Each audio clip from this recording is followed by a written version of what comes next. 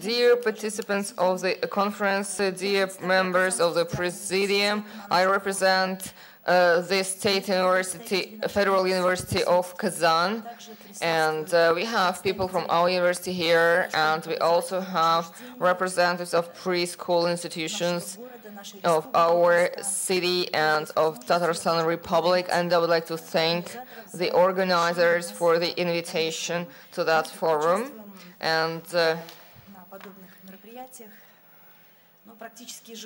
practically every year we take part in this event, and we also can speak about the wide interest in Tatarstan towards this conference. Today's report is about the most simple things in our communication with the children, how we engage people to the rules. And we engage them to stick into the rules every day, every hour. And our children turn out to be the objects of our requests and on the rules. When we tell them to be polite, we prevent them from bad behavior so that they are diligent with their tasks, etc. And with that simplicity over days communication and address to the children, there are behind some complicated psychological mechanisms, and the mechanism thanks to which children lose their creative potential. Sometimes vice versa, they acquire it. Because of the cooperation and interaction with the children, when they get acquainted with the cultural rules, we have some complicated moments when the child loses his adequate self-evaluation, loses self-confidence.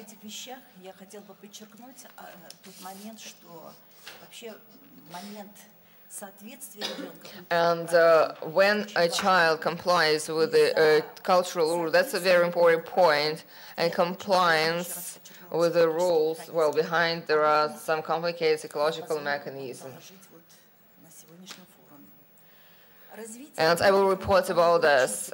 So development of a child and happens within social relations with parents, kindergarten caregivers, and adults help to socialize children, and the adult's role is to translate the rules of the culture, and the child needs to adopt the cultural rule. That's the cultural congruence.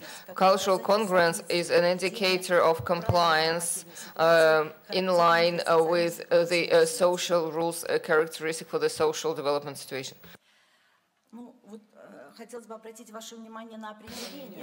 I would like to draw your attention to the definition. Talking about cultural congruence, we are not talking about only compliance with the rules. Well, I mean, there are lots of rules, and they vary from culture to culture, and they vary from situation to situation, but still there is a stable, constant set of rules, characteristics for a certain culture or certain age.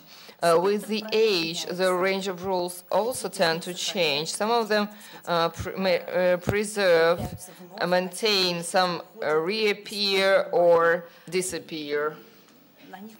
And we focus less on them, but this cultural congruence, this compliance of the child's behavior with the rules is evident, and this is something that we witnessed. This is the behavioral indicator which helps us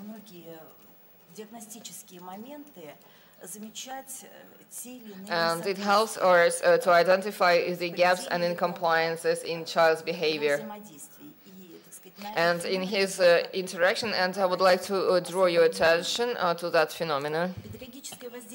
pedagogical influence of the adult is shaping of the behavior in line with the rules. And this is a complicated process. It happens on the edge of natural and cultural. So we limit the natural activity of the child, his natural wishes and motives, when he gets acquainted to the rules as rules.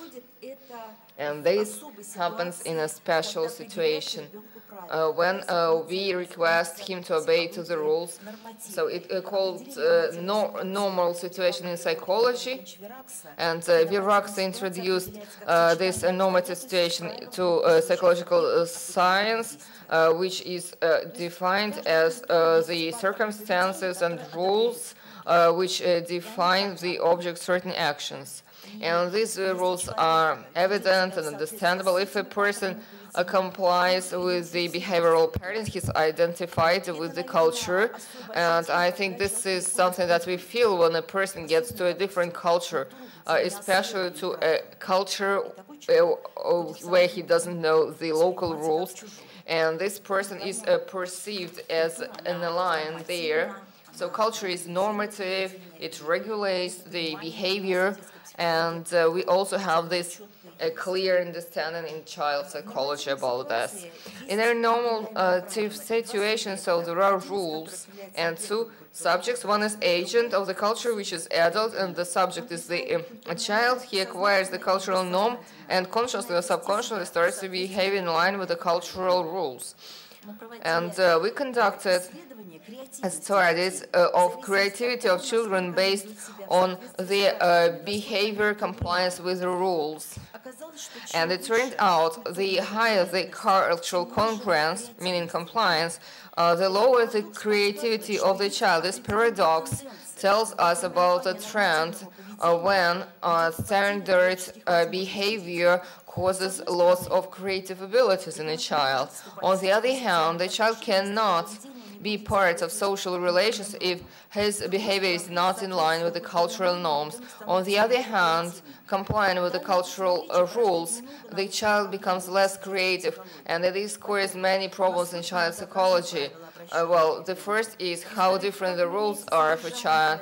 The content of the rules varying from stage to stage and age. What are the differences between the rules in different cultures for children? And also, there are some constant rules, and their compliance with them identifies compliance with the cultural context, and also the rules develop. We develop the algorithm to study the congruence and created special patterns for preschool and early school children. And these are self-control, regulation, and for preschool children, safety rules are important, and also meeting the expectations with the adult. And for early childhood, study activity behavior. And it's important to understand the rules for the child so that it triggers and shapes his personality. We studied the content of the rules. We offered questionnaires for parents and for children and for teachers, and we identified about 1,000 rules for each day. And the comparative analysis and grouping of the factor analysis made it possible to identify all of the rules for children can be united into 4 factors or 4 groups.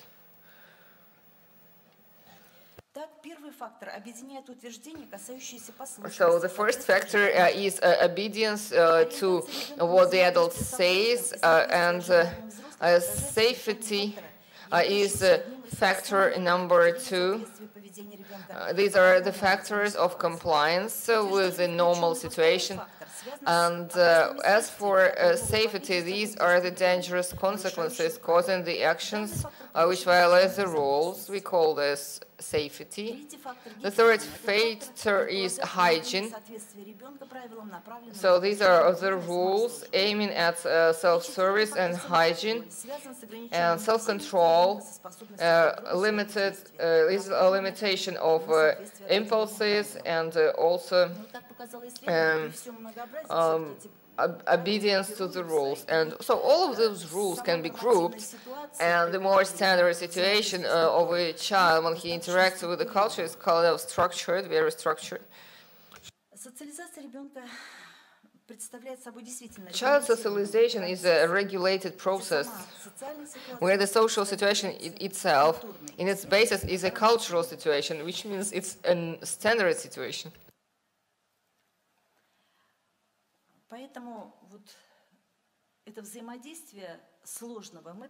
And so this is the scheme how we present the model of interaction of preschool child and the culture, and it's a normative because it's cultural, and the interaction with the culture of a child is arranged through the four groups of rules mainly. And I would like to mention that during the study we had other rules as well. Not only that, also constant rules based on psychometric parameters when we were developing that method. And we lost some of the rules that we wanted to maintain when we were developing the method, but they were atypical. The rules supporting, let's say, I don't know, careful care of the children and the plants. And those rules were mentioned by the caregivers and they were quite trained to populations that we studied. And we had a representative big sampling. And also, this simplified scheme, faces lots of resistance because of the variety of our interaction schemes, but such a structure of the culture is present anyway. And when we study in psychology children in a certain situation, we try to identify how the child sees the rules and whether they see them at all. What's his relation to the rules, and whether he has certain dispositions and how they work towards that norm. Any culture is facing the human as the object of the culture. And any situation is a cultural situation, so the question is about arranging that process, and do we preserve the objectivity of the child? And what is the reason for resistance, and what makes it possible for the child to remain a unique object? And the Russian philosophers also were asking themselves these questions. Berdyaev, Losiev, Lotzman, and Ilyenkov were writing articles about this, and I would like to emphasize so pedagogy and psychology of early childhood are very close to philosophy, and many philosophical sources speak of the fact that the reason and the cause for shaping of a personality is development of thinking, and a good proof of that word is the well-known work by Ilyenkov. The school should teach to think, and we all know this work, and the thinking person is not only a personality engaged in the process. A thinking person is the source of development of the culture, the person who can create unique products in his creative process. Socialization of the child through thinking triggers a different pedagogy of the early childhood, a dialogue teaching where the child can become a subject with the help of thinking. We studied cultural congruence and thinking. The goal of this study was to identify what are the peculiarities of early children with a different congruence of behavior versus the norms. High congruence children have higher level of logical and formal thinking. They are better at identifying the cause and consequence interrelation, correlation, and so they are quite related. So these are the results of in a correlation scheme. And I would like to remind you that in the beginning I was speaking about creativity and cultural congruence, and but they are linked with logical thinking. People with low level of cultural congruence, so to a lesser extent they comply with the rules of behavior, they are better at solving problems, better, they have a dialectic thinking which speaks of creative potential, and socialization and also adaptation of cultural norms is a very complicated process, and it becomes complicated at each stage. And I would like to say what Zinchenko mentioned about the drama of this development. The drama of development remains the drama of enlivening of a person into the world, of making the world with a soul, and of his survival. Asymmetric processes provide for survival of the person, of the human being, and of the humanity. Vygotsky underlines, Zinchenko underlines that Vygotsky could not think that personified is a good adult, and he is happy to meet the child in early childhood, waiting for the sensitive period, and after he waited for that, it gets into the psychology of the child. After that, he's exteriorized, and after amplification gets back inside. And Vygotsky supported the dialectic interrelation between a person and the exterior world. Well, the behavior of early childhood, preschool children is linked to the most important theoretical basis and fundamentals. Peculiarity of the social situation of development of a preschool in interrelation and interaction with the adult.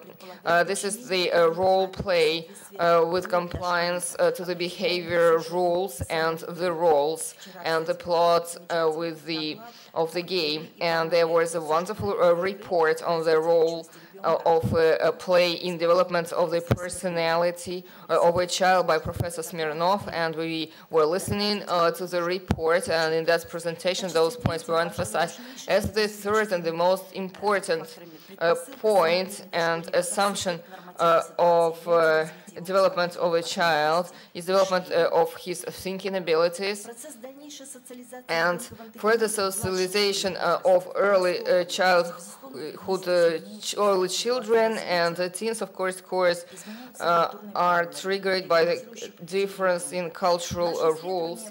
And in our study, we conducted also a study of the school children, and we used the same methods. We offered questionnaires to teachers and the parents, and to identify the rules. Here it turned out that the range of the rules is smaller, but they have higher differentiation in terms of groups.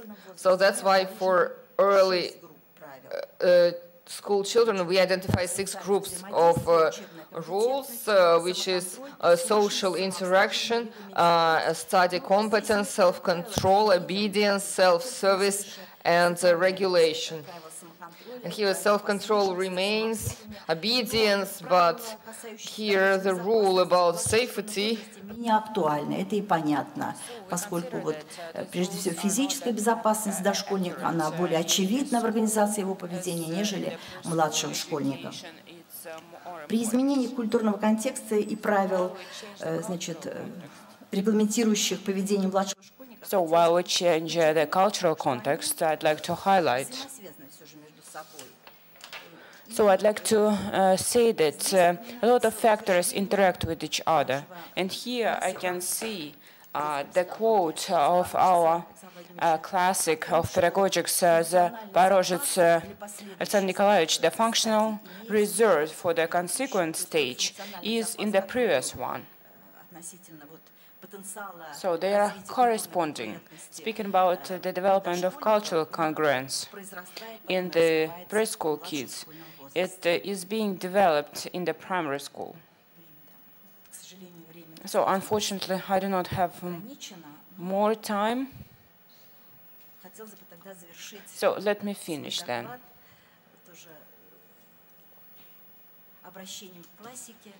So I'd like to quote Pazhovich,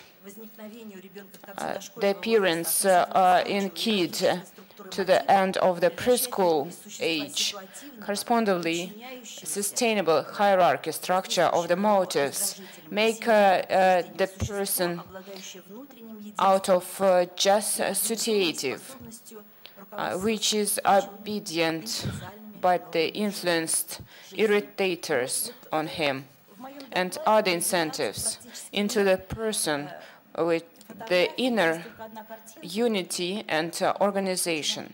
So let me show you another picture. Cultural situation is a historical issue, and the situation of transfer of the norms right now and their application are being transformed nowadays. There is the issue of the scientific reflection of the situation, how the kid gets the role and what's the role of the virtual reality tools which are applied to our kids today. So thank you very much for your attention.